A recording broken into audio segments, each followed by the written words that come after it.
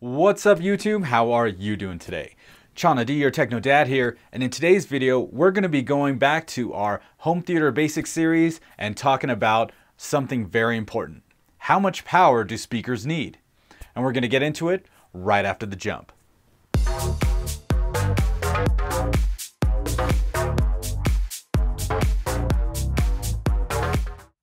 And I'm back. Now, if this is the kind of content you're looking for on YouTube, you should consider subscribing and don't forget to hit that bell so you don't miss a beat. Now that that's out of the way, let's get into it. All right, ladies and gentlemen, so this is a topic that I know a lot of people want to know more about. So let's just dive right in. How much power do your speakers need? So how do we figure this out? Now, when we're looking at specs on a speaker, we're looking at a bunch of different numbers. We've got the wattage number in RMS. We've got the wattage number in a peak value. We've got resistance measured in ohms, whether it's 8 ohms, 4 ohms, 6 ohms, 2 ohms, something like that. And then we have a sensitivity rating, which is usually labeled as decibels. Now that's the one we're going to look at today, sensitivity. So now when we're looking at a sensitivity rating, it is stated in decibels. So you'll find that online when you're looking at the specifications or the spec sheet of a speaker, you'll find a rating of a certain amount of decibels for its sensitivity. Now I've gone ahead and prepared slides, and you guys know how much I like slides, so I've prepared you some slides to help illustrate the point. So let's start off with a sensitivity rating of 88 decibels. What does this mean? So how you read an 88 decibel sensitivity rating is this: 88 decibels at 1 watt per 1 meter. Okay? Seems simple enough, right? Now what does that mean? Well, if we go to the next slide, it means at 1 watt of power and at 1 meter away, you should be hearing 88 decibels. Okay? That is the volume level that you're going to get with 1 watt of power at 1 meter away. Okay, this is all well and good.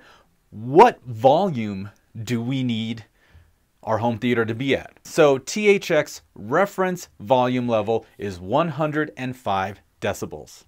105 decibels. And if you guys know what like 95 to 100 decibels sound like, that's loud. So 105 is really loud. How do we get from 88 to 105? So here's the thing.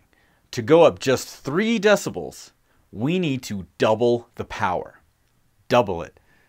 That sounds pretty crazy, doesn't it? So if we're starting here at our base 88 decibel sensitivity, 1 watt per 1 meter, if we go up to 2 watts, we get 91 decibels. Then we have to double the wattage again, 4 watts, to get 94 decibels. So as we can see at the slide here, 106 decibels is 64 watts. And that's going to be pretty loud. Now, let's say we had a speaker that had a lower sensitivity rating. It was less sensitive and has a lower decibel rating. 86 decibels. Now we're starting off lower. Now if we look at where we need to find the 105, it's going to be over 64 watts. Now let's check out another scenario where we have a speaker that's more sensitive. So it has a 92 decibel sensitivity rating. And look at that, 104 is 16 watts. So 105 is just going to be a little bit more than that. So now we can draw a conclusion from that. The higher the sensitivity rating, the more sensitive the speaker is, the less wattage you are going to have to put into the speaker. Let's now take a look at the speakers I have. Klipsch RP280F, floor standing speaker, dual 8-inch drivers. It's got 150 watt RMS rating. So we start at 98 decibels at the 1 meter.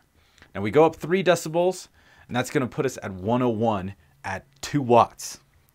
Now at 4 watts, we're going to get 104 decibels. 4 watts. That's it. That's pretty crazy. We're just above 4 watts, and we're going to hit that 105 THX reference sound level. That's pretty insane, isn't it? So if you are speaker shopping out there, you definitely might want to look at that sensitivity number because you're going to need less power to run those speakers when you have a speaker that's got a higher sensitivity rating. Now, all of this information you could have got anywhere on the internet. Why is my information different? It is because I went a step further and I did a test, because I really want to know at 1 watt of power at a distance greater than 1 meter, what is my sound level going to be where I'm sitting? Now, I know everybody's configuration is different and their room size is different, and I sit about 10 feet away from the speakers. So we're talking just a little over 3 meters. I went ahead and bought myself a decibel meter. I was going to use the one in my cell phone because it was free, but I have to shoot the video with my cell phone and my iPad. I was using both at the time, so couldn't really use my cell phone. I went ahead and bought a decibel meter, and here's some B-roll of me measuring it up and getting everything right. Now, I had to do this when nobody was at home because it's pretty loud in there. Now, another item I got for this test, and I think the biggest piece of equipment that I could have bought for this test, are these right here. That's right, ladies and gentlemen, earplugs.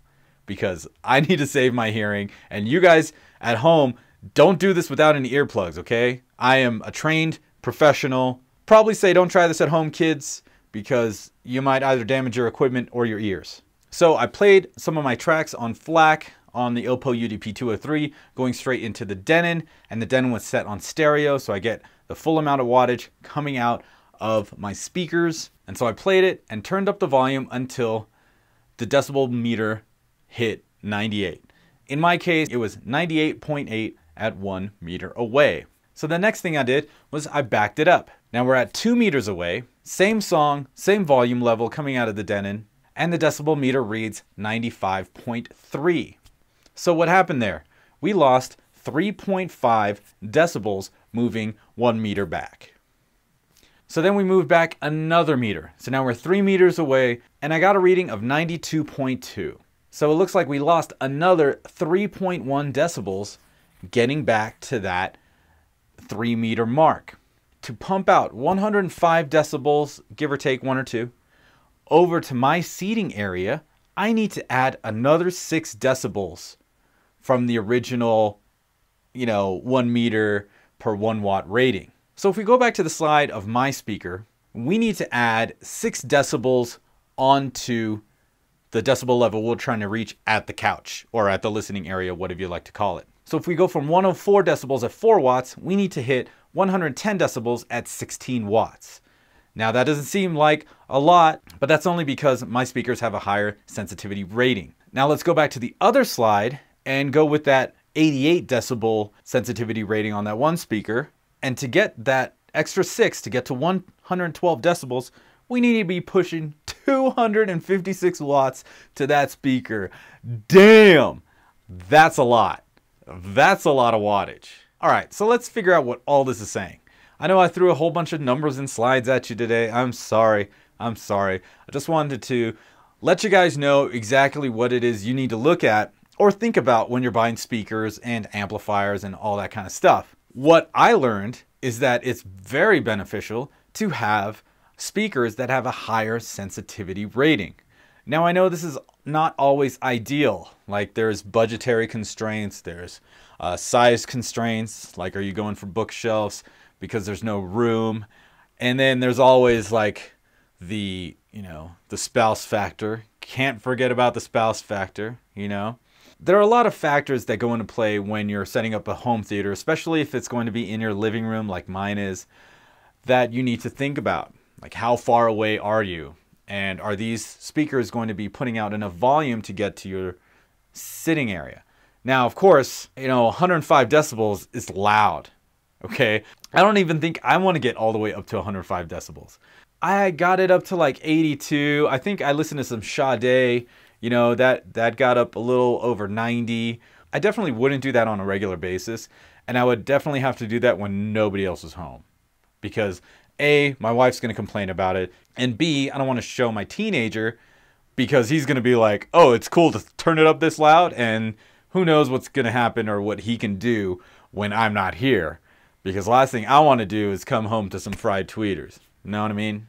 All right, so that pretty much wraps it up for this video. I hope it helped you guys out in figuring how much power you're going to need to run your speakers and get that volume over to your listening area. Like I said before, there's a lot of factors at play, so definitely think about these when you're doing your shopping for your speakers and your amplifiers. Now I know we need to get to the all-encompassing how to match speakers and amplifiers, and I did want to get to that video, but I needed everyone to hear this information first before we get into that video.